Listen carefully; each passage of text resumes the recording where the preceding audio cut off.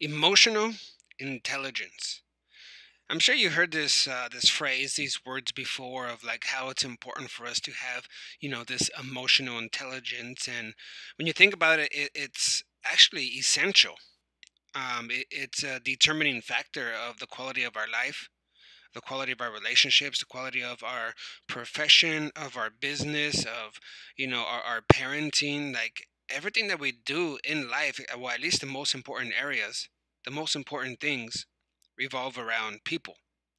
They revolve around relationships with those people. They revolve around your ability to connect, to communicate, to build trust, to create healthy, functional relationships with each of those people. And that's going to really determine and define your life and the quality of it.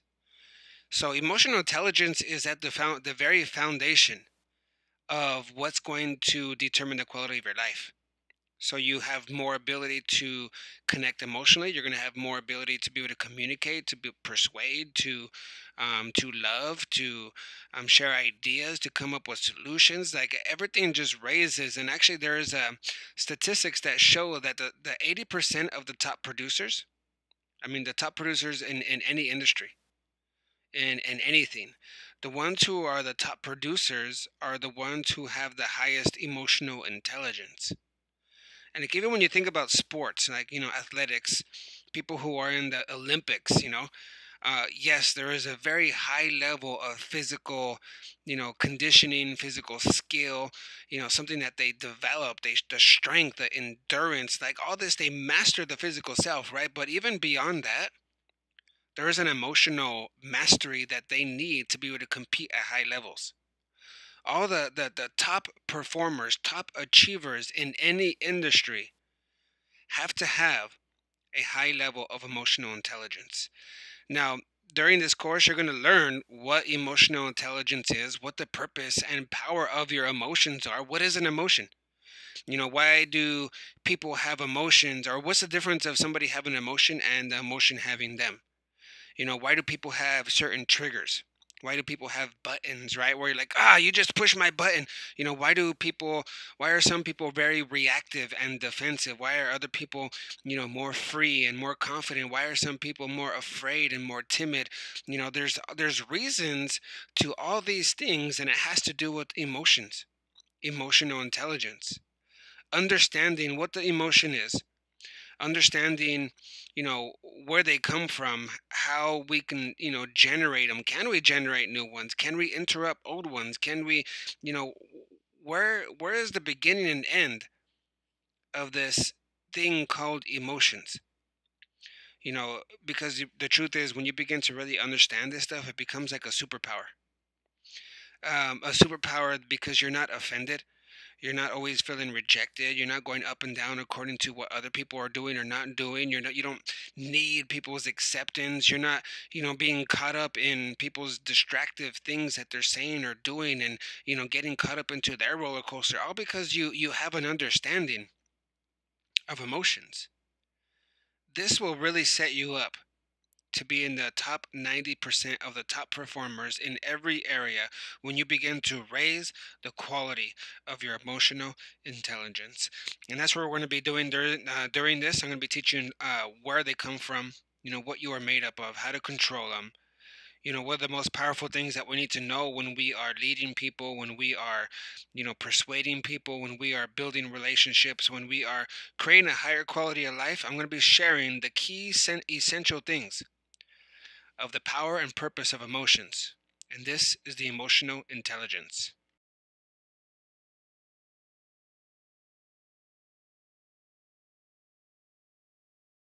Okay, so first you need to understand that you are three parts as a human being. You are a spirit that has a soul that lives in a body. You are a spirit, soul, and body. You are the essence of who you are is the spirit. That's the essence of who you are. Now your soul is your mind, your emotions, and your will. That's your mind, emotions, your will. That's what your soul is. And then your body, that's your physical vehicle that your spirit and soul uses to express who you are to the physical world around you. Because it's a physical world, right? And you need a physical vehicle to be able to interact and to live amongst. Now, if you want to master your life, you want to really be in the top 90 of top performers. You need to be able to master each of these three areas of who you are. You are spirit, soul, and a body. So most people don't even have, an understanding that they have these three parts. And if they do, they don't dig any deeper of like, okay, well, if this is who I am, I guess I should have some kind of self-development plan for each of these areas that make me who I am. Because at the level I am of my capabilities, in each of these areas is going to determine my overall level. It's going to average me out, right? Like if I have, high capability, high, consciousness of my spirit, and I develop myself to where I'm strong in my spirit. And that doesn't mean, religion, doesn't mean any of that, but are you doing something to strengthen your spirit? And what strengthens you? Maybe it is, having faith in church and prayer, but maybe it's not. Maybe it's, doing yoga, meditation. You're, sitting in front of the ocean doing affirmations. You're breathing techniques. You're doing, you know, there's so many different things, but are you doing something intentionally, on purpose, with purpose to build your spirit? Because think about it, like if you are one like weak in one of these, it's going to kind of lower your average. It's going to affect, because all these three parts, even though they're, one in its own, they all impact and affect and influence one another. So you can have a strong spirit and soul, but if your body is messed up, it's going to limit you in your life. You can have an amazing, strong, fit body, but if your soul is all messed up, your spirit is all weak, it's going to affect the overall, you know, quality of your life. So the key is to understand, what are these three parts? What can I do to begin to develop myself in each of these three parts? So I just want you to think about that first, because I'm going to get into another slide where I'm going to, break each one of these down for you and highlight each one so that you can, come up with a plan for yourself. But just think of that you are three parts. Three parts make one whole, like kind of like an egg, right? You got the shell, you got the white, and then you got the yolk, but it's one egg. You are three parts. You are a spirit, soul, and a body. A spirit that has a soul that lives in a body. Now, are you intentionally developing yourself spiritually? On a system where you've been consistent with it, not here and there. Are you, and something that works that you can measure, that you're building yourself and even impacting others through it? Are you intentionally developing your soul? Do you understand your soul? Are you strengthening your soul? Are you bringing healing in your soul? Are you doing the different things necessary so that you can raise the quality of your life overall, and set yourself up to win? To win in everything that you do. Why? Because you are consistently, on purpose, with purpose, developing, strengthening your soul. Now, what about your body? Are you developing? Are you intentional? Are you on purpose, with the system, being consistent, living a lifestyle that is setting up your body for high energy? For, it doesn't mean you have to go be a bodybuilder, but are you taking care of yourself? Self-care, that health and wellness, because that's going to generate and create what kind of energy that you're going to have. And the kind of energy you're going to have is going to determine, what you produce in your life, how competitive you are, how efficient you are, how present you are, how patient you are, how, that energy determines so much. And a lot of that is connected, directly connected, to how you're treating your body. So you are three parts. Now I want you just to acknowledge that, accept that, embrace that. Like, okay, yeah, it makes sense. I have these three parts. Now, what the heck are they, right? Now, this is what we're going to get into, but just understand you are three parts. And if you really want to master your life and raise the quality of your life overall, to where you feel this sense of dominion, this sense of certainty, this sense of even prediction of what you're going to create in your future, because you know what you're doing internally, you know that you're setting yourself up to win. This really sets a whole different mindset when you begin to develop these three parts on purpose. So now let's get into that. But just embrace that you are three parts, and if you want to win, you got to have a system, a strategy of how you're going to develop each part of who you are.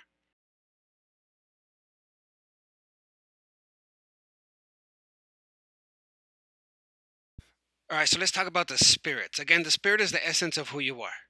Okay, so we live in two worlds at the same time. We have the spiritual world and this physical world. We have this spirit inside of us. We have our physical body.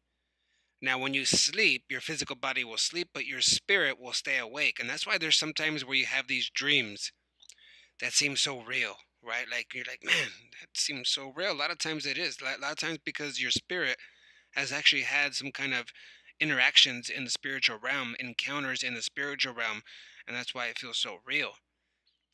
This is why, even in the spirit, you'll have like different connection, a different bonding, being in tune with certain people. Like you can feel their spirit, right? Like sometimes say you're sitting somewhere and like somebody's looking at you, and for some reason you just can feel it. And then when you turn, somebody was looking at you. You ever feel that? Or in another spiritual thing that happens we don't understand is like we'll be thinking about somebody, right? All of a sudden we're thinking about them, and then they text or they call. You're like, what the heck? I was just thinking about you. Why? It's because there's a spiritual thing that's happening there also. And when I'm talking about the spiritual realm like this, I'm not even getting into religion or anything like that, but there is a reality, a spiritual reality that is happening in and around you. And if we don't acknowledge and learn about this, we're not going to be able to use it to our advantage. And actually, we're just going to be, swayed back and forth according to what's happening in the spiritual realm. And without the understanding, we'll have nothing to stand on. We won't be able to act responsibly, be able to take action with strategy because we don't even understand it. And it's not like this abstract thing either. Like understanding spiritual things will help you in your sales and business. It will help you in your parenting to be able to persuade, to be able to connect with somebody and build trust at the deepest level in their spirit, to be able to encourage, to be able to empower, to be able to love, to be able to teach, to be able to train, to be able to connect with, to be able to communicate with, to be able to do these things in a deeper sense that's beyond the physical, beyond the soul, into the spirit, into the core of who somebody is, like somebody is. There is a lot of leverage there. There's a lot of power to be able to understand it so you can get into somebody else's world. But there's a lot of power in understanding your own spirit and building it on a consistent basis so that you're not easily swayed. You're not up and down according to external stuff. When you have a strong spirit, it's like an anchor. It's like an anchor for your soul. To where even when your soul, your mind, emotions, and will, we'll get into that later, when that's up and down, you'll have this spirit, this anchor in you that can see beyond, that looks for beyond what they can see, that looks for beyond what they can feel, taste, and smell, because there is a spiritual realm. And yes, there is a level of faith that's involved here. And it's not a faith of like not knowing, it's actually a faith of knowing, experiencing. But you have to go and actually like experience it, you have to go seek it. So, with the spiritual part of who you are, there's a lot of different things that you can do. I mean, some people, yes, they will go to church. Some people will pray, right? They have conversations with God. They'll have conversations with their God. And that strengthens their spiritual part of who they are. That strengthens their spiritual life. It strengthens their spiritual connection with other people. So there is a power to that. You just need to understand, okay, what builds you in your spirit. Maybe it's not going to a church gathering. Maybe for you it's reading affirmations or doing some kind of chants where there are positive things where you're, encouraging yourself in your deepest parts in your spirit. These affirmations, these mantras, these things that are core values, that are standards, that are things that you're creating in your mindset to affect you in your deepest parts of who you are, so they become like lenses that you see through in life, and that will determine on how you act and how you react or respond to that what you're seeing and experiencing. But when you have a strong peaceful spirit, it makes a huge difference. Now, if you have a lot of noise going on inside of you, it's really hard to be present. It's really hard to be patient. It's really hard to be clear about things and make, confident decisions when you have a lot of noise going on inside of you. And it starts with you being intentional with your spirit, the core of who you are. Now, this is a part of knowing who you are, right? You can't lead yourself unless you really know yourself. And a big part, a third of who you are is your spirit. So, what are you going to do on a consistent basis to build your spirit? I know for myself, I pray. I pray all day, not just in the morning or over food. I pray throughout the day. I connect by faith with God for myself. I don't go to an actual church all the time. I will go sometimes, but I do read the Bible. I consume whatever I can get my hands on that will connect me to my spirit and to my God. Like that's something that I do on a continual basis, but it doesn't have to be like that for you. Maybe for you, you like to go walk in nature, in the forest, or with trees and with green. And for you, that begins to feed your spirit. You begin to feel connected to creation. And, that's something that benefits you. It brings peace to you. It strengthens you at your innermost. Maybe as you do that, you go and stop somewhere and you do some yoga, you do some stretches, some cantations, some incantations, some yoga poses, some, meditations, affirmations. Maybe you do some declarations.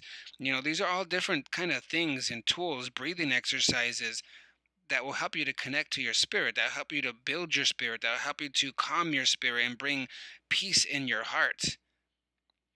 So you need to figure out what is it for you. How do you, but I do all those things. I will get into the Bible, into prayer, into church, but I'll also bring that with me as I go into the day, into a hike, into a workout, going to the beach, going on a run. Like all these things is a part of my lifestyle now, to where I'm constantly and consistently feeding my spirit, building my spirit, developing my spirit. I read things, I watch things, all things with the purpose to understand the spiritual realm, dreams, visions.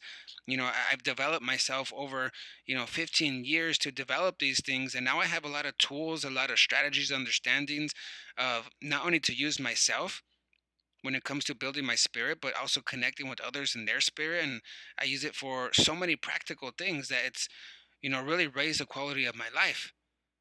But without really seeking to know and then seeking to do, I will never be. It's to know, to do, to be. First, you have to know, you have to understand. This is you researching, understanding, like getting some clarity, learning, getting your hands on books. Okay, what is the spirit? What is the spiritual realm? How can I connect with this more? I have a whole, another program. I'm not going to get too deep on it here, because this is getting more emotional intelligence. So I'm not going to focus on the spiritual part, but I have a whole program that shows you what your spirit is, and how to build it, and how to even connect with people in their spirit from across the world, like to connect with them from a distance, to even influence and persuade from a distance. Like it's really crazy, amazing, powerful concepts. But right here, I want to focus on the emotional intelligence, but just understand that this is a third of who you are in the spirit. And you need to figure out, okay, what builds you, and put that on the calendar, because it's priority. It's a third of who you are. So how are you going to be consistent now in developing your spirit?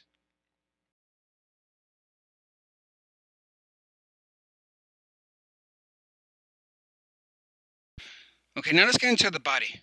We talked about the spirits, and of course the spirit is going to, affect, influence, impact the emotional state that we're going to be in, right? And we're talking about emotional intelligence. So of course, where our spirit is going to have a huge factor. It's going to have a large influence. It's a big factor in how we feel, if it's going to be good quality or low quality. Same thing in our bodies. So our body has a lot to do with emotion also. Like your body has, can create emotion, it can maintain emotion, it can hold emotion, it can get sick by emotion. Like the energy is running throughout your physical body. That energy is emotion. And you know whether we create it from movement, because you can, like if you start to stand up tall, sit up tall, move stronger with more certainty, with a little bit more assertiveness, your head is up, you're making eye contact, you're smiling, like all these different things, like just movements like that, you will actually generate a higher quality energy. Like you can just, this is proven fact, where you can just change your face. You can hold your face, make a happy face for 15 seconds. If you just hold it, you actually generate a true happiness inside of you. Or if you hold a sad face for 15 seconds, you actually start to generate a sad face. So understanding even the movement of the face would generate emotion. It's the same thing even how you sit. If you sit and breathe shallow and sit where your chest is caved in, you're kind of leaning over, leaning forward, your head is down, and you're breathing shallow, you're going to generate a very low quality energy versus sitting up straight and your shoulders go back, your chest goes out, your head goes up, you're breathing long deep breaths, not just in your chest but in your stomach, your whole diaphragm just filling up. And if you just hold that for 15 seconds, all of a sudden the energy that you have running through your body, it changes a lot, right? It makes a huge difference. So understand that your movement, the way you move, the way you sit, the way you stand, the way that you walk, all these things are actually generating and maintaining a certain type of energy. Now, if you want a higher quality, then you need to stand, stronger, sit stronger, move stronger. You'll start to generate a stronger feeling, right? That's how it works. You dig big, deep breaths. All these things is a part of you understanding how your body plays into your emotions. Now, your body will also hold emotions. So people get like physically sick because of emotions, energies that are stuck in their body in places, and that's because they're not processing these things, and they kind of hold it in. They get mad, whether it's sad, whether it's hurt, whether it's rejection, whether it's unforgiveness, whether whatever it is. These are all different types of energies. And the negative ones, when we don't process it right, our brain, because our brain wants to protect you, it wants to either fight or flight, right? So when there's something that happens, your brain doesn't want you to hurt, so a lot of times you'll avoid it, you won't process it right, but that energy that it created is still there. It's still running around in your body, and a lot of times we are actually holding it, we're dwelling on it, we're thinking we're not thinking about it, right? We're trying not to think about it. We're trying to just like avoid it, or we're actually holding and thinking and dwelling on it. But that emotion, that energy, is going to be in your gut, your intestines. This starts to create other issues, other physical problems for you. You can get headaches, migraines. There's so many different physical illnesses, diseases, sicknesses that we can get by us holding the wrong emotion in, the wrong energies in our body. There's been so many times where, people have had physical illnesses, and we find that those are actually signs of something else. It's not the physical pain in their body, it's actually tied to unprocessed things that happen to them, and it's an energy that's just stuck there and creating a pain. It's actually, the energy of their emotion is actually affecting them at a physical level. So it's amazing when we start to understand how the body, soul, and spirit work. But even like with your food and your mood, even that directly connected to each other. Like what you eat. If you eat a lot of crap, you're gonna start to feel a lot of crap and look like crap and treat others like crap, and your life becomes like crap because of the food that you're putting into your body. So your food is your fuel, and it directly connected to your mood of how you eat. Your exercise or lack of it. That's gonna affect your energy, your clarity. The if it's a good high quality or low quality energy, emotions that you're gonna be dealing with. So you taking care of your body, drinking enough water.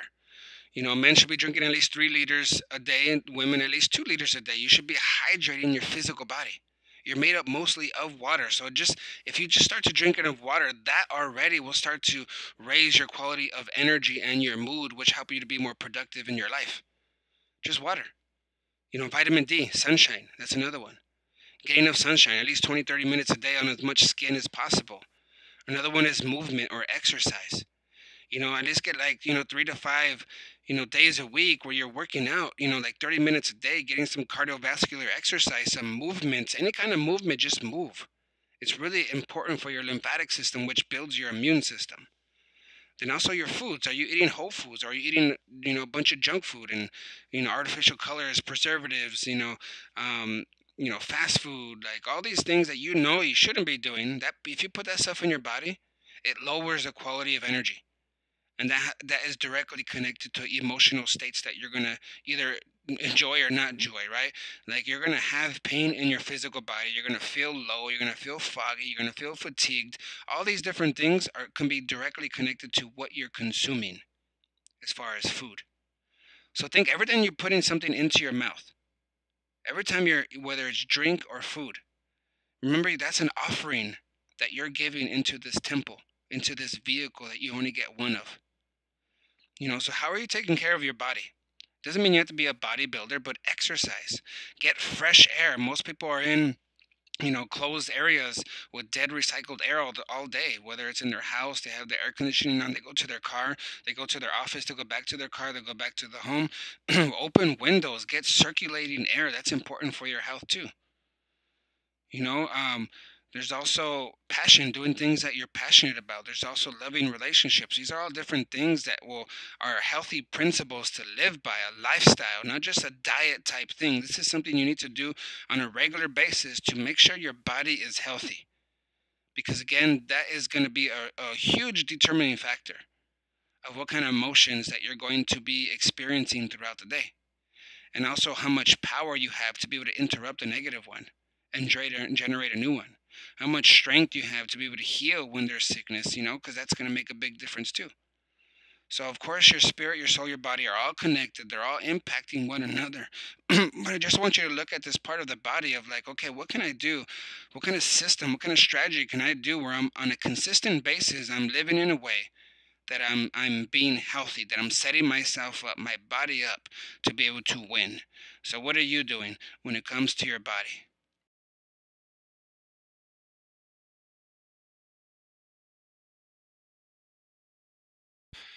All right, so now we're going to get into the soul.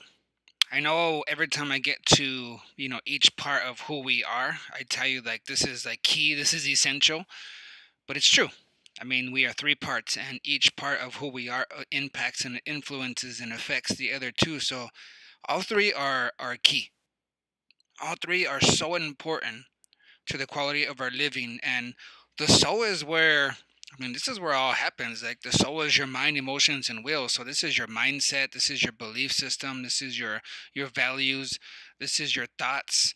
And then your thoughts are your future in seed form, because when you have these inward conversations in your mind, these thoughts, you begin to generate images and visualizations in your mind, right? And then your brain, whether it's real or perceived, in your brain, it's real.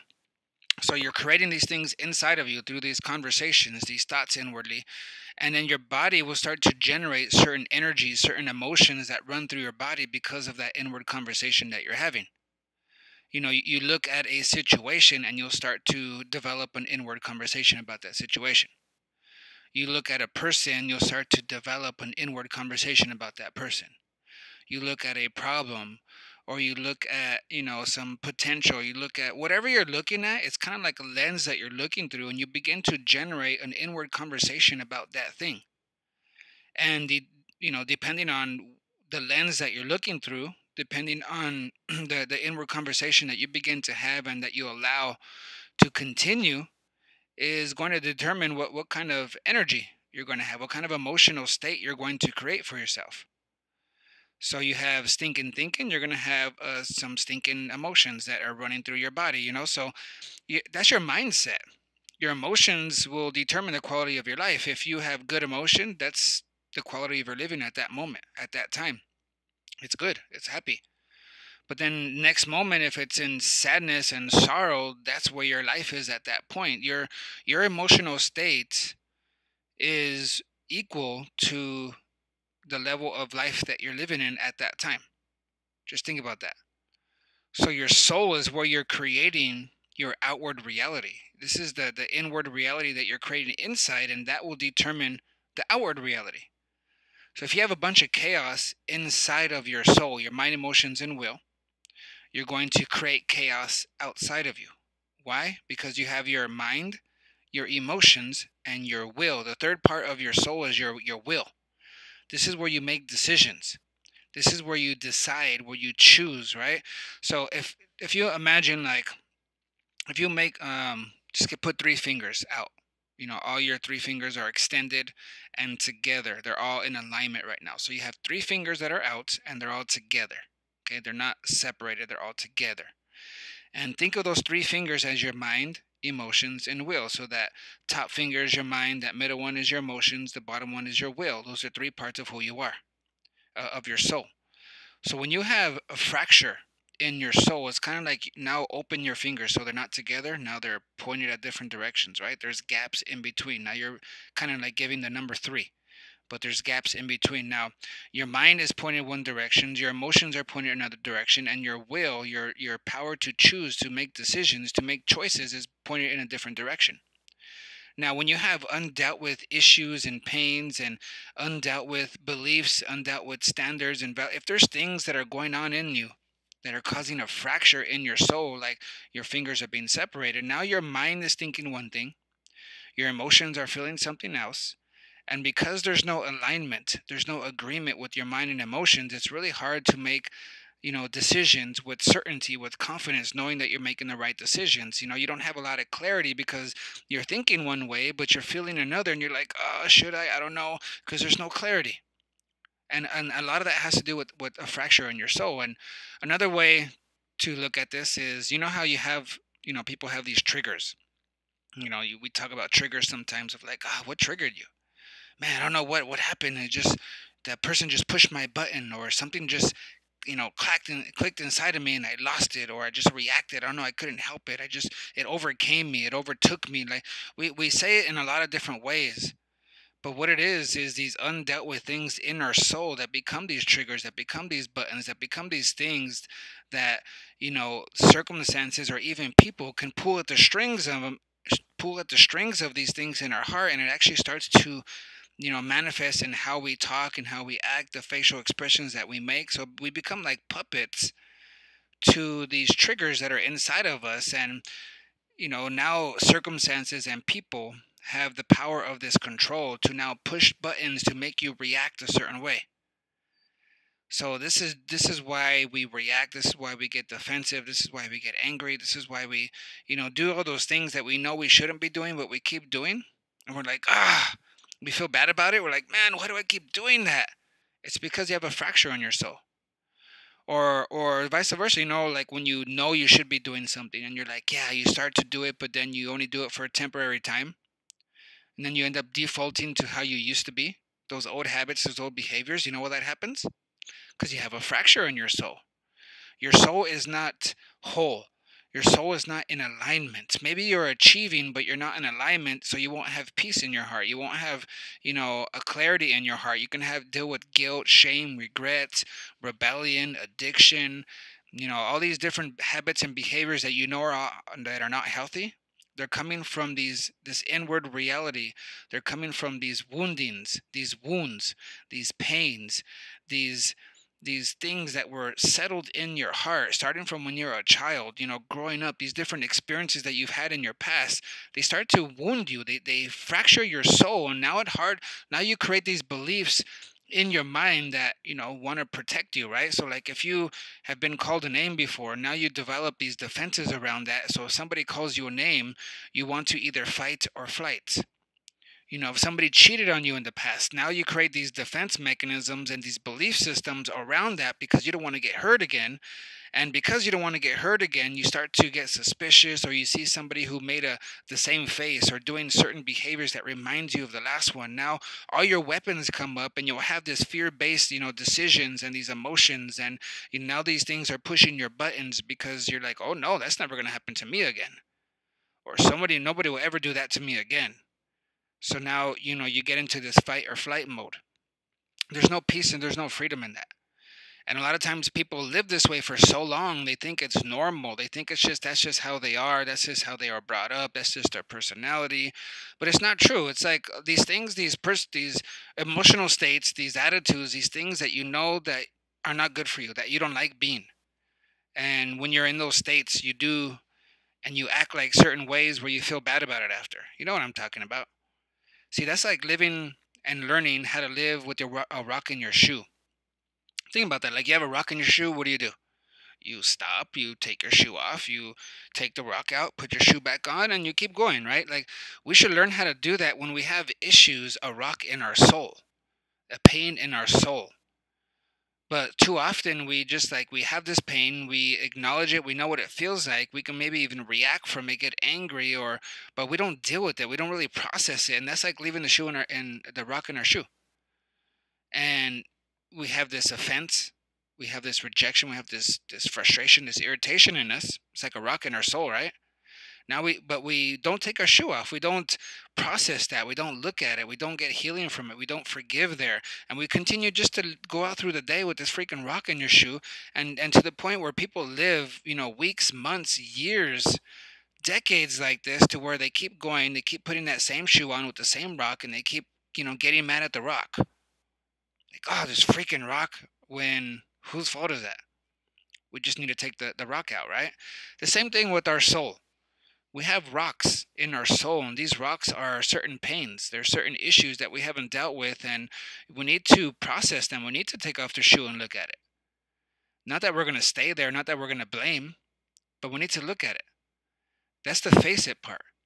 For you, so you first need to face it. You face it of, okay, I have a problem. Okay, I have a pain. Okay, I have these behaviors. Okay, I have these habits. Okay, I have something that I need to change. Okay, I don't have peace in my heart in this area. Okay, I have anger in this area. You got to face it first. If you can't face it, you're not going to be able to change anything. So that's the first step. You got to, when you have these issues in your soul, the way to get healing, the way to get whole is number one, face it. Face it. Face that you have a problem. Face that you have a habit or behavior or something that you have that you did that is not healthy, that is not good. Just face it. Second thing is erase it. That's forgiveness. If it's something that you did, that you feel bad about, first forgive yourself. And if it's a good reason, you think about this first, you might want to go apologize to that person. It's not always the case that you need to, but hey, a lot of times it is, where you need to go out and take responsibility and say, hey, I'm sorry for saying that, I'm sorry for doing that. It bothered me that I did it. I know I shouldn't have done that, but I did it, and I apologize. It's taking responsibility, but then it's also forgiving those who hurt you, whether it was real or perceived. And not that you need to really go to them either, but this is for you. And just understand something about forgiveness. When you forgive, it's not for them, it's for you. So you're not holding offense against them, because a lot of times they're like, I'm not going to forgive them because they did this to me. Oh, no, no, I'll never forgive them. But when you have that unforgiveness in your heart, it's like you enslaving yourself to that person. You're giving them power and control over your life, because now they have this button to push inside of you. You think of their name, you think of something that reminds you of them, and it brings up that same memory, that same pain. So that shows they have power over you. So forgiveness is not for them, it's for you. It doesn't mean that you're now okay or agreeing with what they did to you. It just means now you're not allowing them to have any kind of influence over your life or how you feel or how your day is going to go. That's what forgiveness is about. So forgive. So face it, erase it, which is that forgiveness for yourself and others, and then replace it. You got to change your mindset about that, because these temptations of wanting to feel like that, or re-establish that roots that cause that pain in your heart, it's going to be there. So you have to replace that with a new perspective, a new lens, a new belief, a new thing, a new habit. You have to replace it, otherwise you'll go right and default back to where you were. So how do you get healing in your soul from these woundings? Again, you face it, you erase it, and then you replace it. This is a process, a continued process for the rest of your life. And the faster that we acknowledge and we're more self-aware, we're going to get into this some of this in more for the emotional intelligence, with that self-awareness. But the faster that we are self-aware that we have an offense, something going on in our soul, the faster we deal with it, the more that we're going to have a higher quality of living. We're going to have more peace. We're going to have more joy, more happiness. We're not going to be reacting to people because we don't have any buttons to push. We're just going to live a lot happier, a lot better, because we understand how our soul works. And this is just for ourselves. You start to apply this for your relationships and understand how other people work too. Man, this will give you a very powerful understanding, to where you have more mercy, you have more patience with people, because you understand, because you have the same stuff. So, again, your body, soul, and spirits, all three parts of who you are, all three are super important. And in this next slide, I'm going to give you a different slide, a different perspective, a different illustration about your soul, because it is important. There's going to be two different other slides. I'm not going to stay on those too long, but just to give you another visual, another insight, another concept of what your soul is. So let's go to the next slide.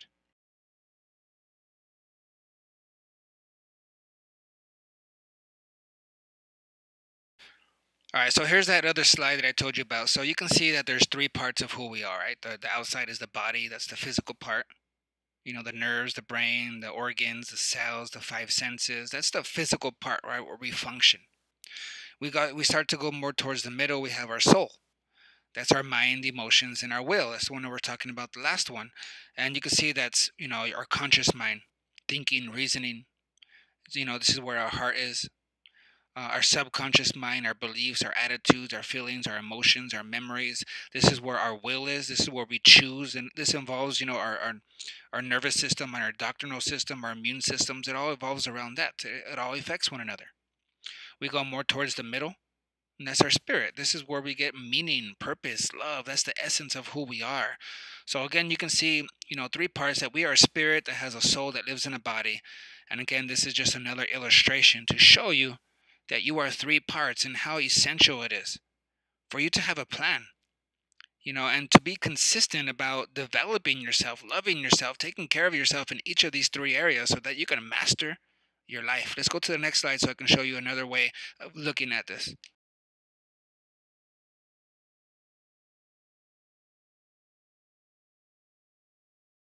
All right, so here's another graphic. You can see that's you, right? That's the silhouette of who you are. That's the physical body. Five senses, your physical vehicle. You start going to closer where that darker circle is. Looks like kind of like an eye, but the darker circle part. It's your soul, your beliefs, your attitude, your emotions, your memories, your personality, your will, and you go deeper into your spirit. This is your meaning, your purpose, your love. This is the essence of who you are. So this is just another graphic, to illustrate your body, soul, and spirit, how you are three parts. Now, the next slide is a video from a movie that's going to give you a good illustration of this stuff going on inside of you.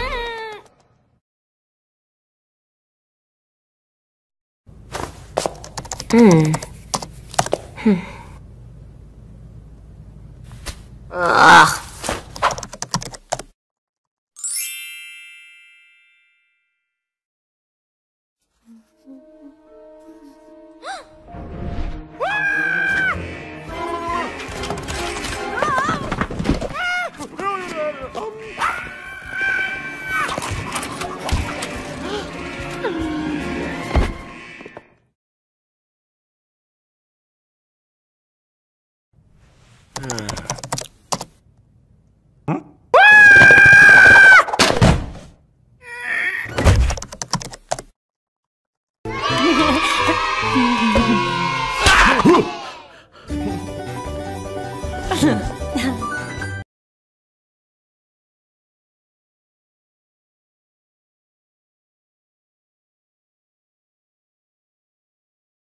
if you guys haven't seen that movie, it's called Inside Out. It's a great example of what's going on inside of all of us at all times. I mean, we are emotional beings. Now, emotions can be, something that really raises the quality of your life, that really empowers you, or it's going to be something that really holds you back and destroys your life. So the question is, do you have emotions or do they have you? And you need to understand that your emotions are not the boss of you. You can interrupt a negative emotion and generate a new one, a positive one, and learn how to maintain that positive for longer periods of time. And also, when a negative one comes up, and that's going to happen, you're going to be able to interrupt it so much more faster when you begin to understand these three parts of who you are, this inward reality, this inward world that's happening at all times, so that you can begin to have dominion over yourself in your inward world. So you're a body, soul, and spirit. Here's a great, cartoon movie, Inside Out, that illustrates that pretty powerfully. So let's go to the next slide, where we're going to get into the three parts of emotional intelligence.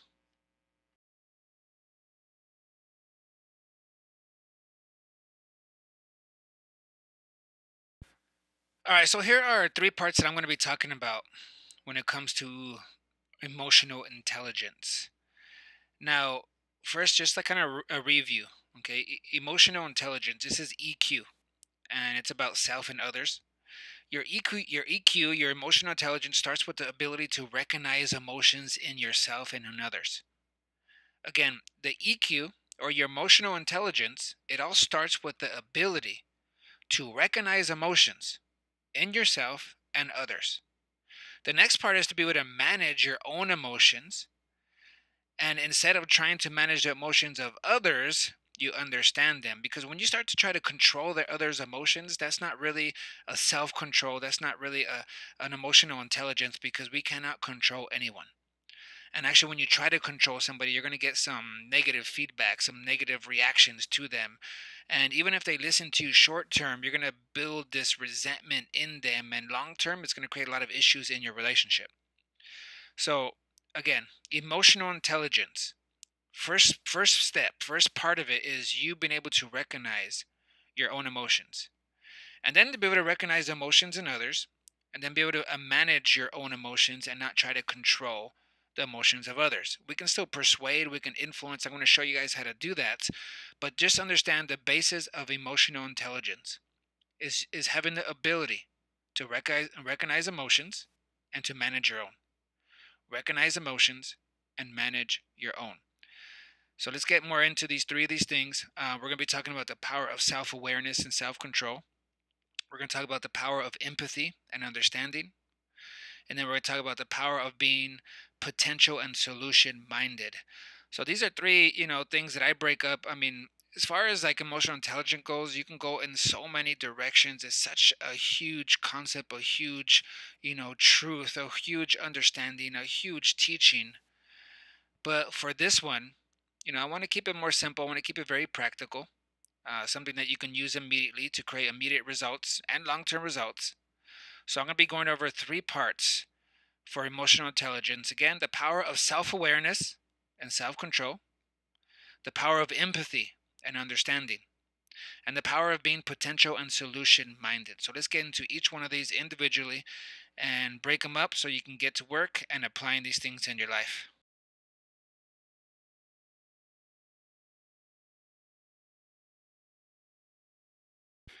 All right, so how can you fix something if you're not even aware that it is broken? Like, if you don't even know there's a problem, if there's a need, if there's an opportunity there, you're not going to take action on it, right? Like, it has to become, and even with that, like, a lot of times people will realize, okay, yeah, there's a problem there, but it's not big enough of a problem, or it's not causing enough pain, or being uncomfortable in it to make somebody take action and actually do something about it. Like, so there has to be there's a self-awareness first, right, where you have to know there's something, an issue. That's the power of this emotional intelligence. First, you have to have the power of self-awareness, and you're not going to have self-control if you don't really have self-awareness, because how can you control something you're not really aware of in yourself? So, in order to control your emotions, you have to be first aware of them. And not just aware that, yeah, I have emotions, or yeah, I can get angry, or yeah, sometimes I get sad. It's not being aware that you are emotional and that could happen. It's not aware of it's being aware as it's happening, and the faster you're aware of it, the faster you can do something about it. Now, I'm not saying, oh, you can't have any kind of, sorrow or anger. It's not that either, because we're humans. We're going to have those things, but it's what you do from that. It's what those cause you to do, whether to react, respond, the actions and behaviors that come from those things. That's what really matters. That's what's creating your external life. Like, and yes, it matters a lot, even internally with yourself, because if you start to, you know, have all these negative emotions in you, anger, sorrow, depression, anxiety, whatever, and you just learn how to live with it, and maybe you don't cause others to suffer from it, you don't react so much, but you keep it all bottled in. At the end of the day, that's going to affect your physical body. You can get sick. You can, go crazy. Like, there's so many things that could happen when you begin to hold all that stuff in. It's not healthy for you, and at some point it's going to lower your energy. It's going to cause you to go into places where at the end of the day it is affecting those that you love, those around you. So there has to be a self-awareness first. There is a power in that. When you are aware of self, when you are aware of your own emotional state, when you're aware that you have the power to change those whenever you want, when you're aware of that, when you can interrupt negative emotion and mindsets faster, come on, that betters your day. Like, just think about 24 hours. Man, then you sleep. Yeah, well, it's supposed to be 8, but most of us don't sleep that much, right? But we have that rest of the day to do what? So the other 16 hours, 8, 16, 24. If we break it into threes, a third of the you're probably sleeping or doing some other stuff, right? So 16 hours to do a lot. Now, if you have a low quality emotional state, something like anxiety, depression, confusion, sorrow, anger, low quality states, emotions. If you're in those, what, 2 hours of the day, 3 hours of the day. Sometimes some people keep it the whole day. They keep it weeks. They keep it months. People hold on to stuff years, and maybe they're not, fully thinking about it at that time. But when you get anywhere near that topic, what happens? It's a button, right? It's a trigger, and it begins to bring up, boom, all these emotions come up with that memory, because that shows that there's something that hasn't been dealt with. Now, when you have these things inside of you and you're not aware of them, it messes up your life. So self awareness goes much deeper than, oh, I'm feeling this. It's like, okay, why am I feeling this? Where, do I want to feel this? Is this going to serve, me and where I want to go? Like, yeah, sometimes, like, let's say somebody dies, you're going to be sad. Yes, that's proper, right? You're going to miss them. But even with that, like, what kind of perspective do you have as you mourn? Is it making it you know all about you, and you're there just to be comforted, and then if you are, okay, but for how long are you going to hold it there? Or maybe you can, be comforted, but you get to the point where you have self-awareness of self. You can manage your own, but you can also be a support to other people around you during that grieving time. Or at least you're not reacting or isolating to where it's hurting other people too. Like, there's a lot of levels of self-awareness and self-control, but it all starts with this knowing who you are, knowing, okay, that's an emotion. How to identify that emotion? And then, where's that emotion coming from? Okay, is this coming from, something that I'm reacting to? What button is this touching? Like, even though, like, somebody said something or did something that isn't right, it's not saying that, it's not going to bother you, but if you get angry, like, that, they're controlling you at that point. So you don't want to get ever to the point where you're reacting to somebody. You always have self-control, and it doesn't mean you're not going to say anything or, defend yourself, but you never lose it. You never say something that shows, out of character. You always stay in control, and that, I mean, you always win like that. You always win rather than reacting, and then, you just feed off of each other and just start to argue and fight and see, try to make each other more wrong, focusing on who is right rather than what is right. Self awareness, self control goes a long way in all of our relationships and in every most important area of our life, self awareness and self control. So, again, if you don't know that there's a problem, how are you going to fix it? So, you need to understand, yes, I have some triggers. Yes, there's some emotions that are very strong in me, and yeah, they're not healthy. Okay, so if it's something that you deal with a lot, why? That's not the problem. It's a sign of something else. What in you? What kind of things do you have going on inside of your soul, your mind, emotions, and will that are tied to some kind of memory, some kind of maybe abuse or something where it wounded you. You made you have like a pain in your soul. It broke you. You need to sometimes go back to those things and not to stay there, not to dwell, not to blame, but to face it.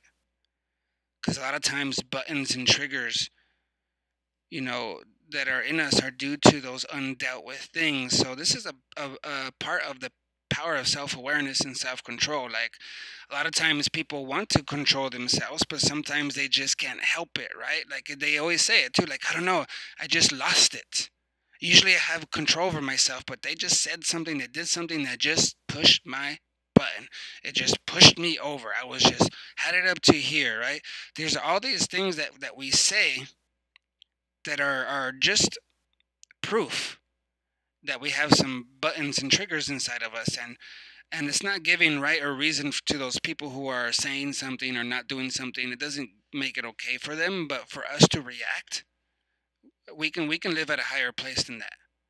We can be more mature than that, to where we can say something but we're not reacting to them, we're not giving them any of our energy, we're not moved, we're not shaken, we're not broken, we're not offended, we're not rejected. Like we can be more powerful than that, than allowing those things to happen when you have a level of self-awareness, knowing who you are not, your strengths and weaknesses, knowing that you might have some vulnerabilities because of some things in your past that has happened to you, some kind of you know abuse, or you saw something, or something that someone did something to you, said something to you, whatever it is, it caused a pain in your soul. You need to be aware of those things. Heal. And I already talked about how to do that: the face, erase, replace. You face it, you get some forgiveness there for yourself and others. And then you have to change the story about it. Then there's changing your posture, right? Your face, the things that you say, all these different things create a different emotional state. Again, in order to control it for yourself, manage yourself, you have to be aware of it. Know what emotions are. Know where those stronger emotions come from and what those triggers are, so that you can examine them. Know where those activation points are, so you're more in control of who you are because you've looked at it. You're not surprised. Now when you do that, you're able to restrain your own impulses, emotions, desires. This is even where self motivation comes into play. Like you're not waiting for somebody else to motivate you. You have a level of self discipline even when you don't feel like doing it, and then you have a level of self awareness and self responsibility where you generate motivation for yourself so that you become self motivated. That's a part of the self awareness, self control. This is a part of emotional intelligence. This is why 90% of the top performers in all industries are the ones with the highest EQs, the ones with the highest emotional intelligence. You can just work physically hard, but that only goes so far. You're dealing with people, and with that you have to have an emotional intelligence. It's all emotions, a transfer emotion. That's what sales is. So even if you want to get really good at sales, it starts right here: self-awareness, self-control. Knowing that you can manage your own emotions, know what kind of emotion to create that best serves that time, that best serves the goal that's right before you, that's at hand. And then you control yourself to cause yourself to do the things that are in alignment to make those things happen over and over without anybody else. That's self-awareness and self-control. That's a very powerful thing. That's a part of the emotional intelligence. Now we're going to go into the next one, the next slide, where we'll get into empathy and apathy.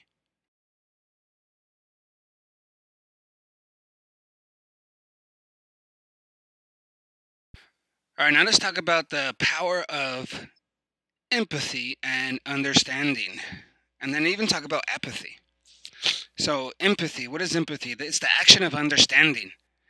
It's being aware of, it's being sensitive to, you know, it's experiencing, vicariously somebody else's feelings, thoughts, and experience one another. It's where, you're even experiencing like the past with somebody else or their future or their feelings or thoughts, like where you're fully committed into what they're saying and you're making it all about them, where you actually kind of experience objectively, something that they're going through or gone through or thinking that they will go through. It's like you're putting yourself in their shoes, like people say.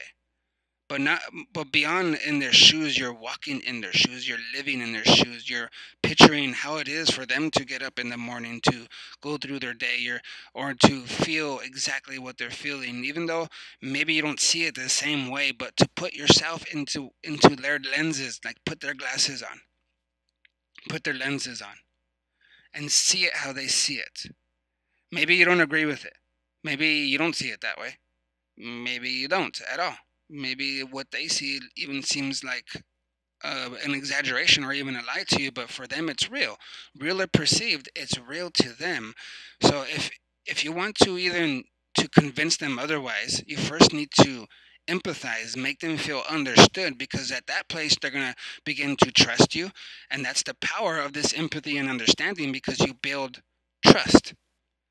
Now with trust, when somebody trusts you, I mean you I mean that's the basis for everything right there. I mean, for a relationship, for a client, for a coworker, for a leader, for a parent. Like when you have trust, you have influence. They give you a place to speak into their life. In specific areas. Like, and the more trust, the more in different areas, the more influence you'll have. So when we learn how to have apathy, I mean empathy, not apathy. When we learn to have empathy and understanding, man, so this is where you are being aware of, sensitive to somebody else. You're being fully, in their shoes, fully like in. Even though you don't agree, you're picturing it, using your imagination, stirring up emotion that's attached to this imagination now of what they are going through and how they see it. That's a very powerful tool when it comes to emotional intelligence. Like if you can do this, you'll become a very strong leader. Not only are you, having a self-awareness for yourself and self-control like we already talked about, but now we have an empathy where you're able to understand not just your emotions but somebody else's, where now you're able to not even make it about yourself at all. Like you have a self-awareness, self-control, and then you get to a place where you're not even making it about you. It's not about you at all, and like it's fully about that other person. This is empathy. And I'm telling you, there's a power when somebody feels that, when they experience a genuine empathy, there is trust that's built. And from there, you can begin to share other things. And even like if you don't agree with what they're saying, if they feel understood first, not that you understand, that's one thing for you to understand, it's another thing for them to feel understood. So now that you understand, they feel understood, boom, there's like this understanding that's there, this intimacy, this into me you see, and they see you into you, and then there's a connection, a bond, a trust that's built right there that you can do anything with now. So if you want to, maybe they're wrong, maybe you have a different perspective, so you first make them feel understood, you have the empathy, and then you bring what you want to share there. And now there's a more of a actual conversation there because they feel heard already. This is a negotiation tool. You know, some of the most successful negotiators that do this professionally for FBI, for people who are in high places that sell big deals in business, negotiators, they have a high level of empathy where they fully make it about the other person's need, what their want is, how they feel. They understand that there is a power that you have to build their trust in order for them to buy, for them to listen, for them to go for the idea, for them to take action, for them to, do something different than what they used to. This is the power of empathy and understanding. Now, I've said apathy before, right? Well, this is the lack of feeling or emotion, the lack of interest and concern. This is the total opposite. That breaks connection, that breaks influence, that breaks relationship, that breaks deals. That when you have apathy, when you just lack emotion or feeling, like you're like, People are not attracted to that. People are not drawn to that. People don't trust that. And it's not a good example. It's not a good leader. You're not going to have any kind of impact if you have apathy. If you lack interest or concern, people are not going to feel trust in you. Like, they're not going to want to share their problems or have you answer their problem, bring solution, hire you for something if you have apathy. Like, so you have to have empathy, understanding. And this is a very powerful, essential key for you to begin to develop an emotional intelligence. Let's go to the next slide and we'll be talking about potential and solution minded.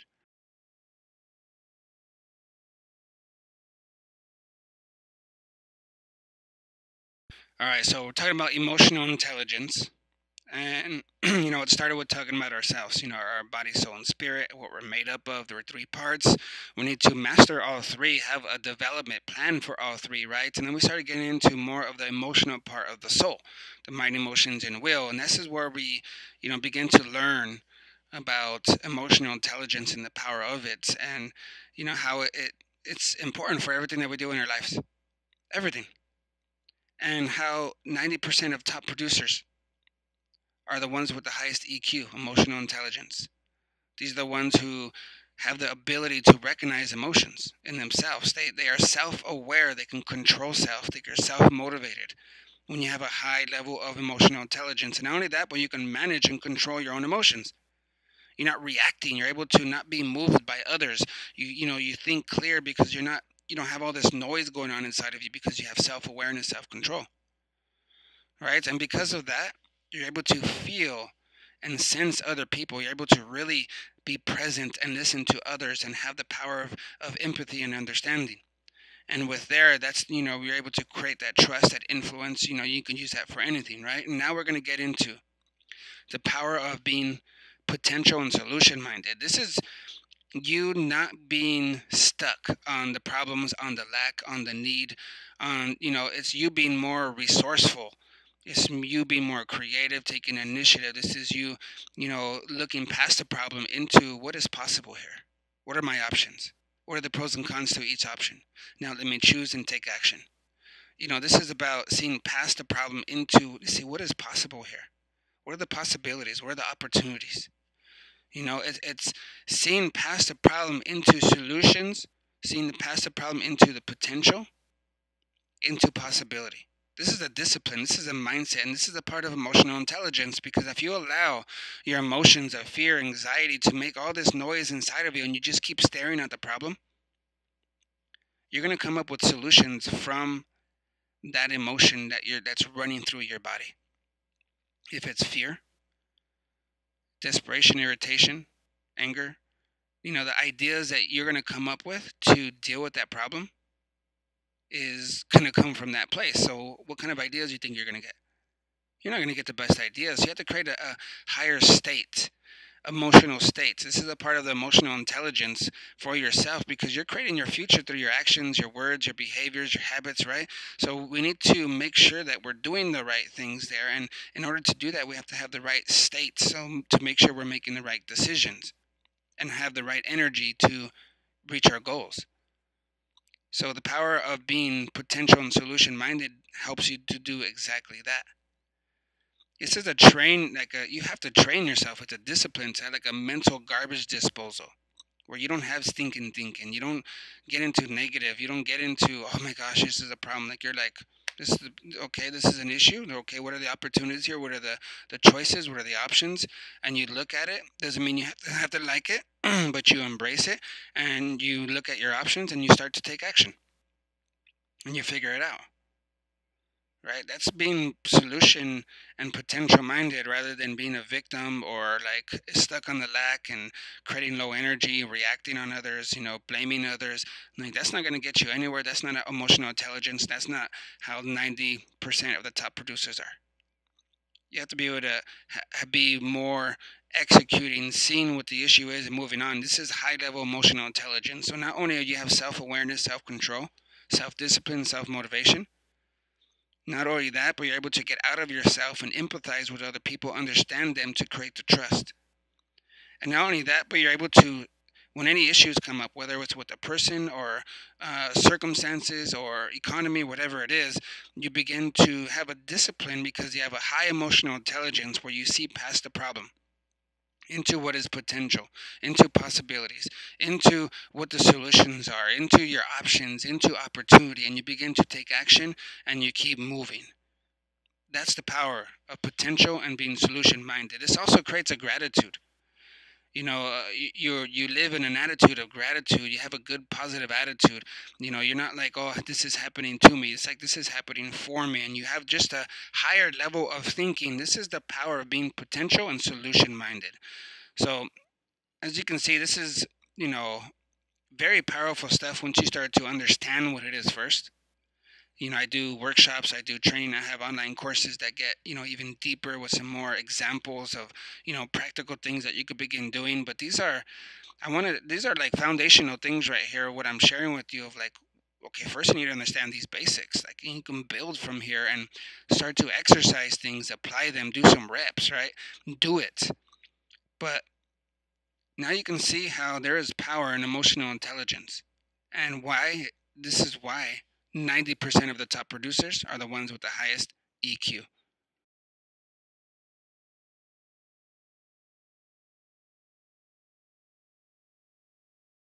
All right, so when it comes to self awareness and self control, I want to talk about a couple things that are really important when it comes to this. Like, for you to really be strong inside of you, like to have an inward strength about you, like there has to be a self awareness. And this has to do with three things that I want to talk about. And when you have these three things, it creates not only a self awareness, but a powerful person.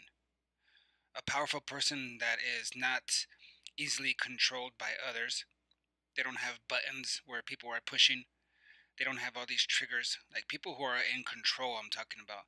Those people have these three things settled in themselves, apart from anyone and anything else. They have these three things I want to share with you settled inside of themselves so much that it causes them to be a very powerful person, where they take responsibility in life. They take action, they take wise action, they take consistent, disciplined action, and, create the life that they want. They achieve the goals that they want. These are the ones who have, again, the they're top producers. They're the 90% of the top producers in every marketplace, the ones that have a higher emotional intelligence. And these three things right here, you need to have settled, apart from anyone else, apart from your spouse, apart from your kids, apart from your business, your job, apart from, your brand, apart from everything else. Like, you need to have these three things settled within you, in yourself, starting with yourself. And then you can do it for your relationship, then you can do it for, your business, or, businesses. Like, but it needs to start within yourself first. Here are the three things: identity, acceptance, and purpose. Identity, acceptance, and purpose. These are three things that you need to have settled in yourself. Think about it, like, okay, who are you? Like, what is your identity first? Like, who am I? Who am I not? Being clear on your strengths and weaknesses. Being clear about it. Like, okay, like, that's a part of who I am. I don't like it, but, I'm working on that. But you know it.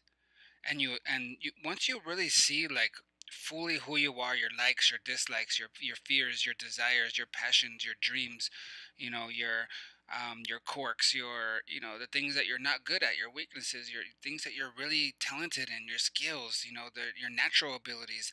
Like, really getting clear on who you are, that what makes you you. What are your beliefs, your morals, your values, all these different things that make you you. Who are you? Your identity.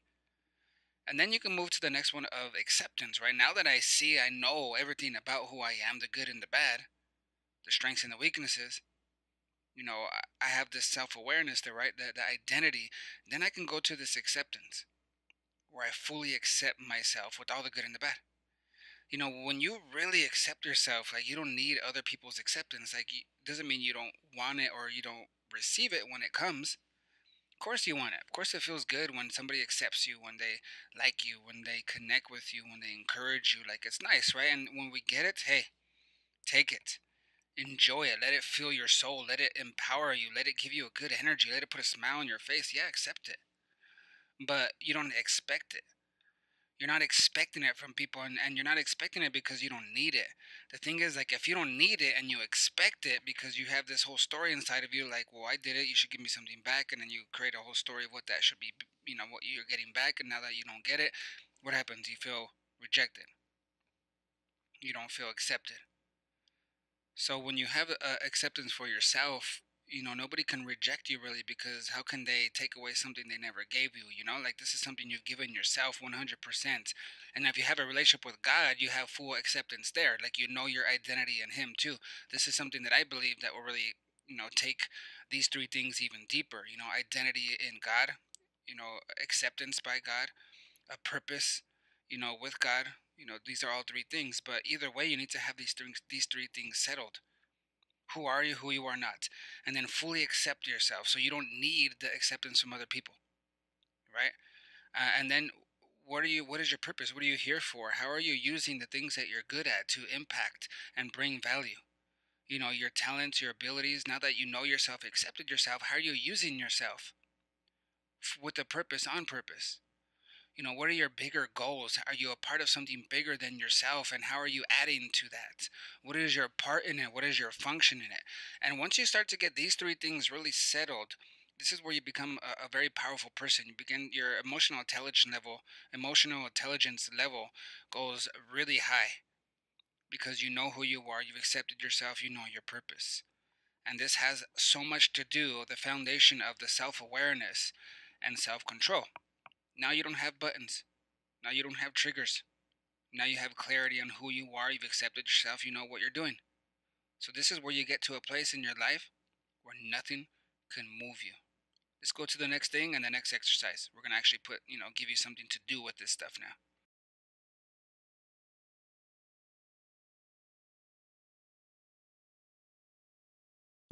All right, so let's do an exercise now on how to become self aware.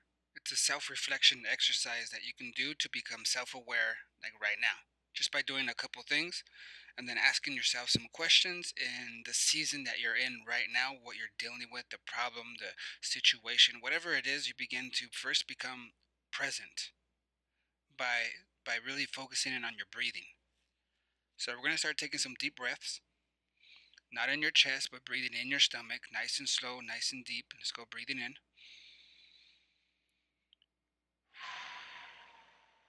sitting up straight, standing up straight, chest out, being present, just paying attention, focusing on your breathing right now.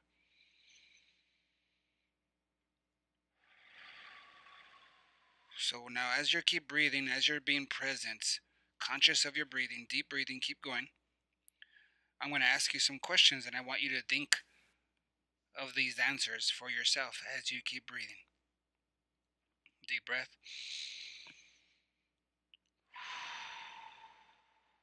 So, right now, what is it that you're really trying and wanting to achieve? Deep breath. Right now, in this time, in this season of your life, and what's going on in and around you right now. Keep breathing. What are you trying to accomplish? What are you trying to achieve? What's most important right now? What's priority? Taking a deep breath. Now, with that in mind, the main things that you want to achieve during this time, what are you doing that's working to achieve that? Deep breath. What are you doing that is working towards what you're trying to achieve? Taking deep breaths. Now, next question as you're breathing. What am I doing that is slowing me down in what I'm trying to achieve? So, first, what are you trying to achieve in this time, in this season, right now, with whatever's going on in and around you right now? What are you trying to achieve right now? What are you doing in achieving that's working? And what are you doing that is slowing you down? Now, without that being questioned, without those questions right there, keep breathing. Now, what can you do to change? What can you do to change? Good. Take a deep breath. So, again, it's what can you achieve? What are you doing that's working, what are you doing that's slowing you down, and what are the changes that you can make. It's a quick exercise that you can do to become self aware. It's a self reflection exercise. Another thing that you can do is begin to generate an emotion for yourself. So, what emotional state are you in right now? Like, you could be conscious and present. Like, what are the emotions that are running through your body? As soon as you can begin to identify that, now you need to decide, is that the emotion that's best for me right now to deal with what's before me, to achieve what I want to achieve, to connect with who I want to connect with. What kind of energy, what kind of emotion do I need in me right now? And the one do I have that I do have right now, is it in alignment? Is it the one that's going to best serve me right now? Be present of that. And if it's not, change it. Change it. Change your face, change how you're moving, your movement, change your breathing, change your thoughts, change what you're talking about. These are all the different things you can do to start to change your emotional state now. So right now, if you need a higher state, you begin to talk like this and sit tall and stand tall and move around stronger. You have more certainty in your tone, and you just, even if you're just, creating that, it's not real at first, but once you begin to keep doing it, you actually generate that real emotion in yourself.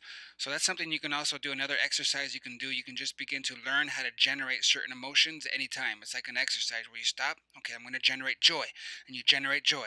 Okay, I'm going to generate hope. Whatever high quality emotions you want to learn how to generate, make it an exercise. Instead of like lifting weights, you're generating emotion. The faster you get at this, the more, powerful person you're going to be.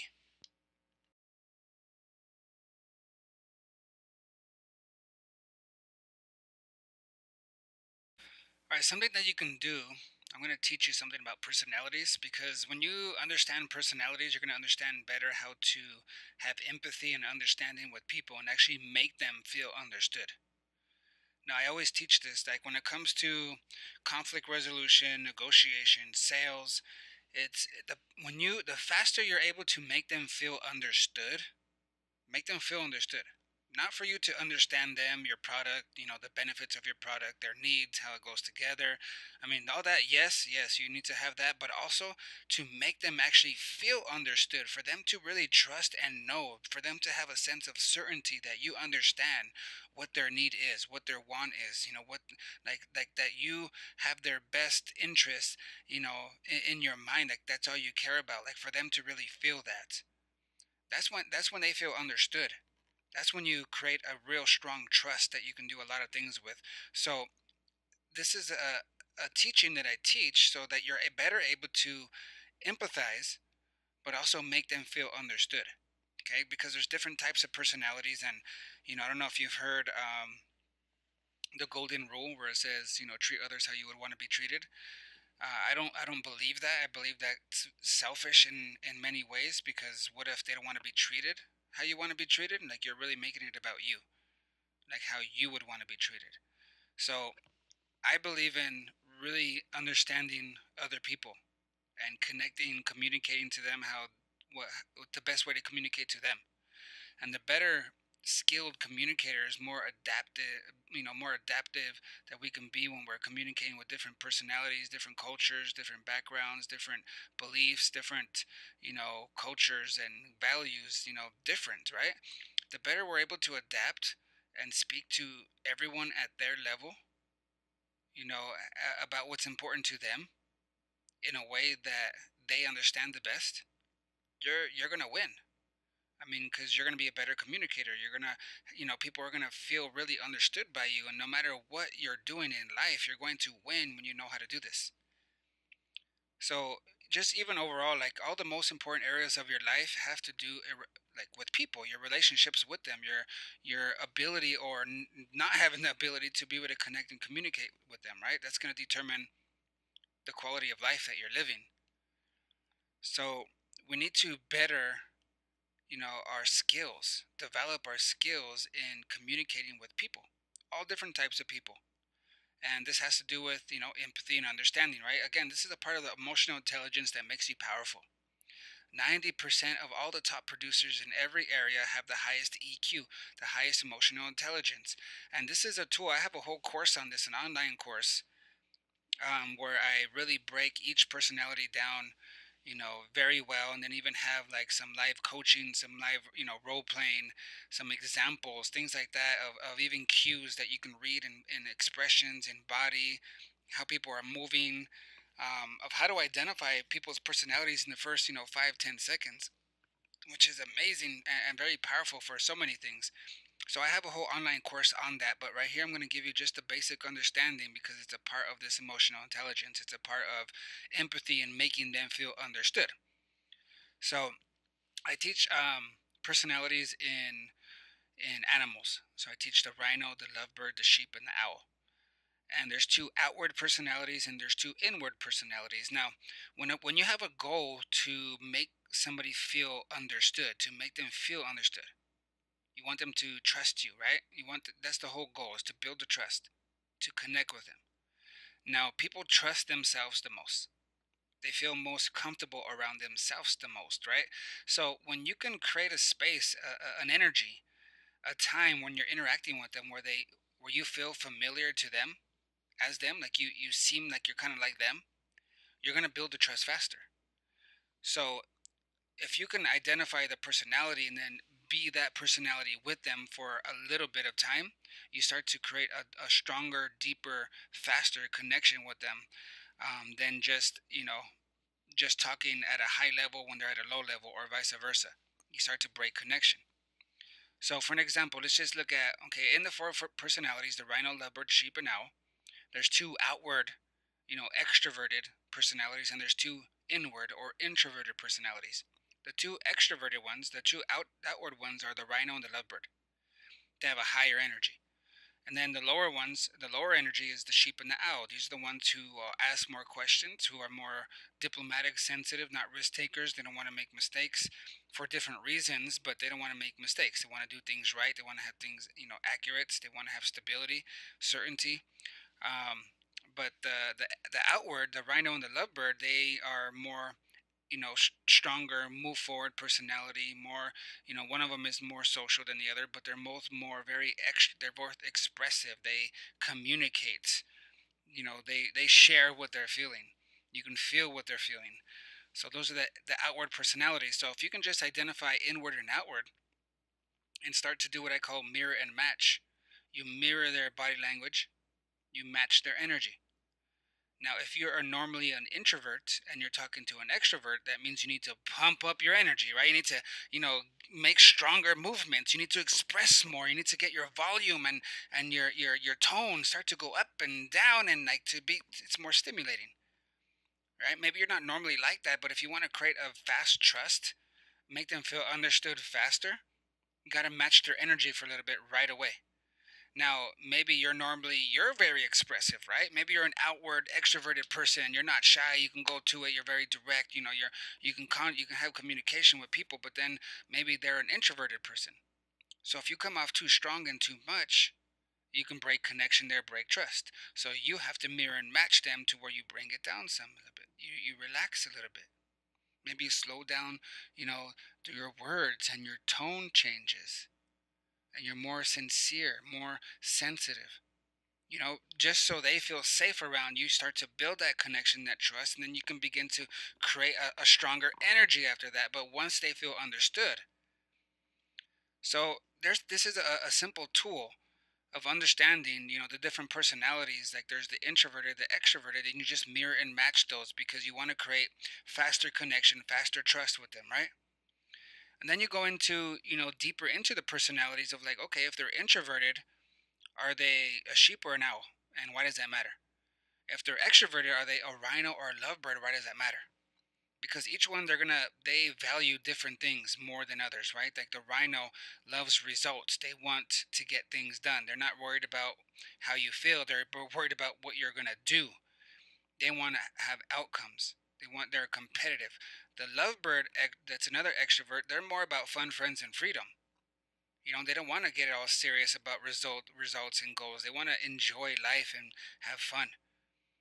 When you get to the introverted people, personalities, you have the sheep, who is more calm, cool, and collected. They're more worried about how people feel about them, what people are thinking about them. They're more people pleasers, but they're very loving and supportive and patient people. Then you have the owl who, they're more analytical. They want to know all the information, statistics. They're worried about being perfect. And so you're going to, when you identify the different personalities and what they value, you begin to talk their language. You use key words that resonate with them. You talk about, things or situations that they value. And you know this just by understanding personalities. So this is another, powerful tool for you to create understanding with people. And again, it's emotional intelligence because it's building trust with them. So understand, are they inward or outward? And begin to mirror and match that. And then if you want to know more about this, of course, you can go to the online programs. You can go to either itsrichardmartinez.com or theriseacademy.com, where there's all the online courses there. And this is on leadership on the four personalities.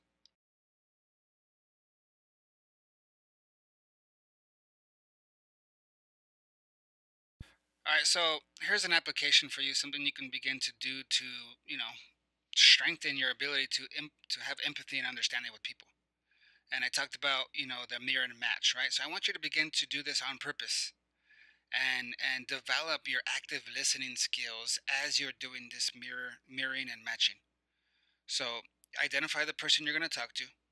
Whether it's standing, sitting, doesn't matter. If it's going to be for 5 minutes, going to be for a couple hours, doesn't matter. But go with intention. You look at the person. Are they inward or are they outward? You can see how they're standing, how they're smiling, if they say something, how they're moving, how they're sitting. You can tell if they're more extroverted or introverted, right? You can tell. Pay attention. Now, first see that, and then you mirror and match. So, if they're high energy, you pick up your energy. If they're happy energy, you make yourself more happy energy. If they're a lower, more sensitive, more calm energy, then you need to mirror and match that, right?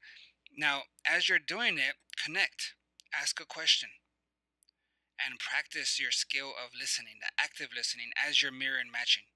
You're mirroring, still mirroring and matching, and you give your listening to them, and then you repeat something that they've said. You can rephrase it in your own words to make them really understand and see that, yeah, you're paying attention. You're giving them this gift, showing them like, hey, I care about what you just said.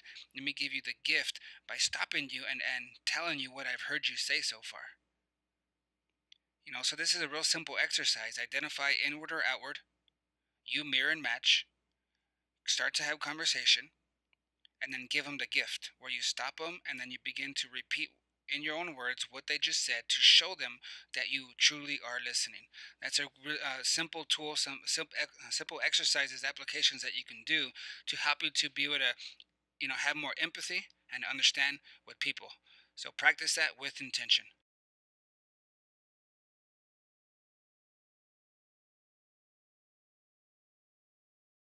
The power of being potential and solution minded. You need to understand the power of perspective. Your perspective matters. What you look for, you will find. So if you are looking for and constantly focused on negative, guess what? You're going to keep finding more. You're going to create more. It's going to be like self-fulfilling prophecies. And then you're going to be like, see? And you're going to feel like the whole world's against you, all because of the stinking thinking, the inward conversations you're having, because what you're looking for and what you look for, you'll find. But if you change your perspective, because again, your perspective matters. So now if you begin to be somebody who is always focused on being resourceful, so focusing on solutions, potential, positivity, on possibility, then all of a sudden, guess what you're going to find because you're looking for it. Some people always find what? Lack, problems, negativity. Why? Because they look for it. Other people find resources, they find solutions, they find ideas, potential, positivity, they find, the good things. Why? Because they're looking for it. So you'll find what you look for. What you look for, you will find. This has to do with your perspective, the lenses that you begin to choose to have on as you're looking at things. Perspective about your past. How do you look at your past? Are you looking at it like, oh, I went without, or man, I was abused, or nobody loves me? Like, we all have different things, stories, right? And we need to figure out how did that impact our perspective now, and what part of it is good, what part of it is bad, and start to change the bad stuff so we don't have these lenses, these beliefs that are really limiting our present and our future. So, what is your perspective about your past? You have guilt, shame, condemning yourself. because that's a sign of something that you need to, change your lens about something in your past, because you don't want your past to become your prison, right? So, what is your perspective about your past? What is your perspective about your present? Are you content, not content? Do you feel like you're not good enough? You're not at the place where you should be? Are you beating yourself up because of your present situation? Or are you starting to make, focus on it? Depends what your perspective about it. You can be like, oh, why am I here? I can't believe I'm not there yet. Or are you looking at where you are now and taking responsibility and making changes that you want? What is your perspective about the present? About your future situation? I mean, your present situation. How about your future? What is your perspective about your future? Are you, in doubt? Are you afraid? Are you unclear? Do you have anxiety when you start thinking about the future? Do you, maybe not even care, have apathy where you're like, whatever happens, happens? What is your perspective about your future? Are you excited about it? Do you have clarity? Do you have goals? Do you have desire? Do you have passion to do something? Are you contributing? Do you want, something, part of something bigger than yourself? What is your perspective about your future?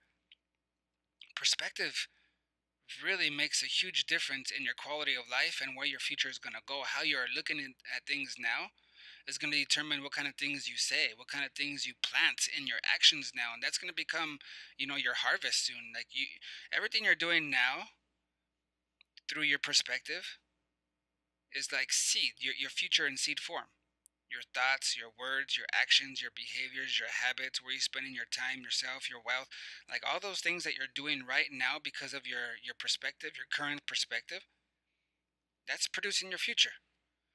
So a powerful person will begin to build their body, their soul, and their spirit, all three parts of who they are, right? That's what we've been talking about, this emotional intelligence.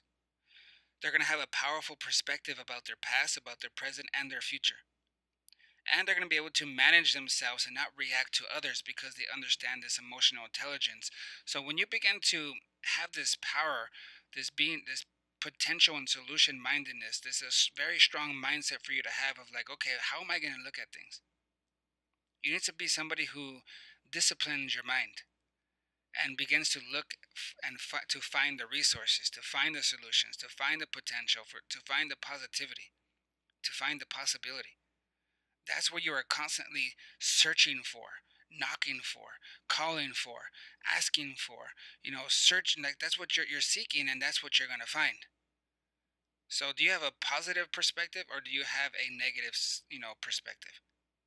Do you have a lack perspective? Do you have an abundant perspective? Do you have a fearful perspective or do you have a faith filled perspective? What kind of perspective do you have about the things around in your life? And how can you begin to generate a more of a potential and solution perspective? Because now that you know your perspective is directly correct, defining your future and the quality of it, you need to, change the lens.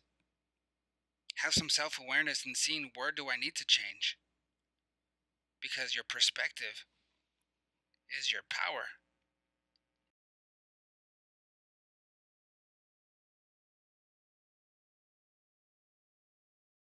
All right, so I'm going to give you a tool, something that you can use in creating influence and creating leverage with other people.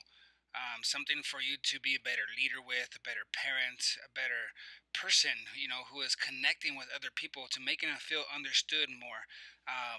This is like a very practical and powerful tool for emotional intelligence to be able to connect with the emotions of others at a deeper way to where you create this tool has opened so many doors for me in business, in sales, in relationships. Like this tool is so simple but so powerful because you're hitting at the core needs of people, and it creates a people feeling really known.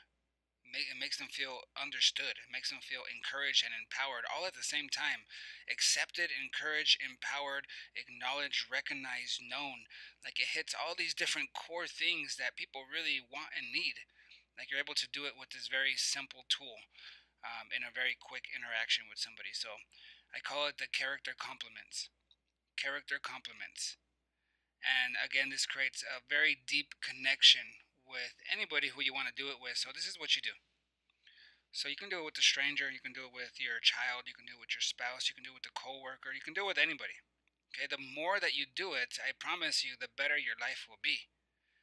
People, I mean, even like in business, people will come in and close deals for you, like where you're not even having to close them or sell to them because they just feel so connected to you that they just want what you have, and now they're asking you for it because they feel so connected. That's what this tool does for you. Okay, so character compliments. So you just look at a person, think of that person, or look at them. If it's a stranger that right in front of you, you can do it that quickly, that easily too. If it's somebody that you known, you can think about it longer, right? You can actually write it down. You can write it in a letter and send it to them. You could create a card, or you can just even more powerfully tell them face to face. So think of a person right now, just one person that you want to compliment, that you want to encourage, that you want to connect with, that you want to create influence with, that you want to sell to, whatever it is, the person that you really want to connect in a deeper way with. Okay, think of that person.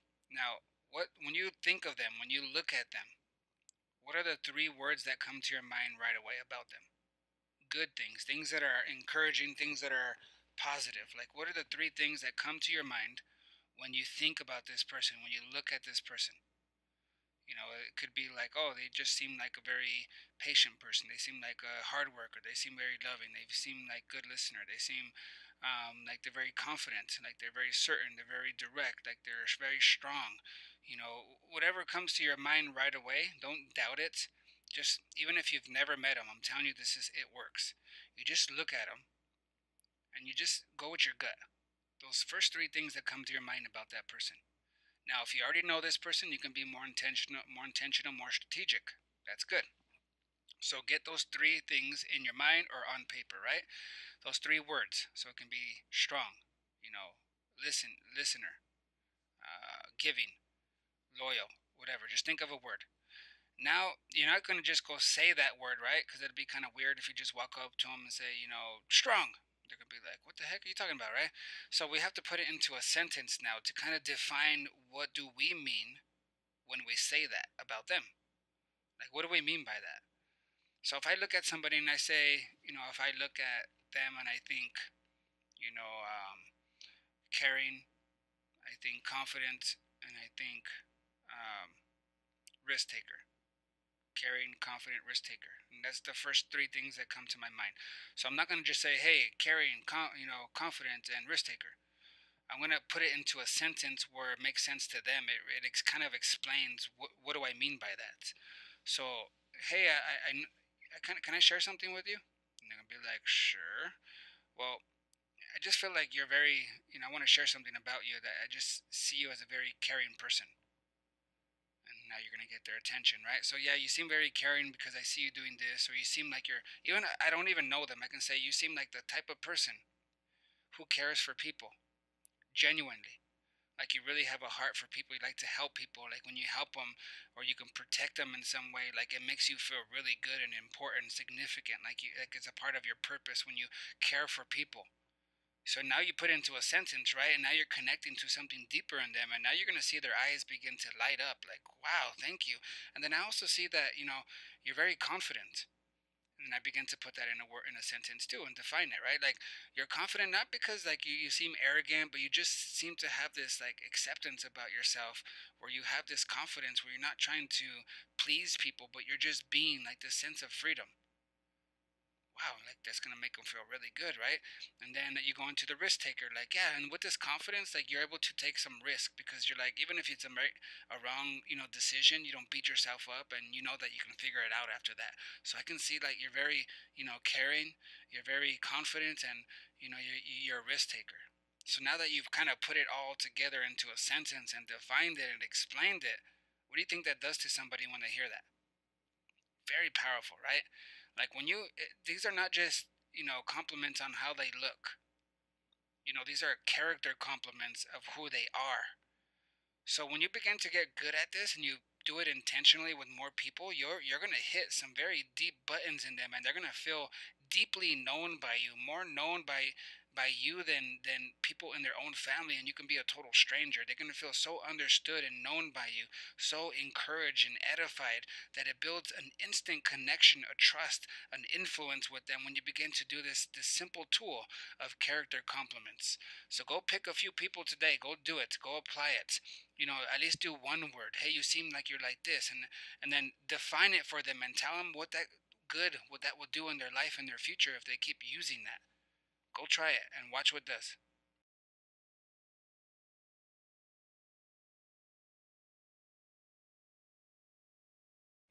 All right, so now we're at the end of the course for the emotional intelligence. Just wanted to thank you guys for going through it.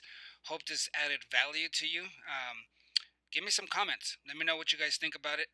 If you have any questions, anything that kind of gave some light bulb, aha moments for you, I would love to hear about that. Maybe there's some more insight or maybe a question that you have. Comment. Let me know. Would love to, answer those things. Love to add more value to you in any way. But yeah, thank you. Thanks again. This is Richard Martinez with the Life Mastery System and the Rise Academy. All right, so now we're at the end of the course for the emotional intelligence. Just wanted to thank you guys for going through it. Hope this added value to you. Give me some comments. Let me know what you guys think about it. If you have any questions, anything that kind of gave some light bulb, aha moments for you, I would love to hear about that. Maybe there's some more insight or maybe a question that you have. Comment. Let me know. Would love to, answer those things. Love to add more value to you in any way. But yeah, thank you. Thanks again. This is Richard Martinez with the Life Mastery System and the Rise Academy.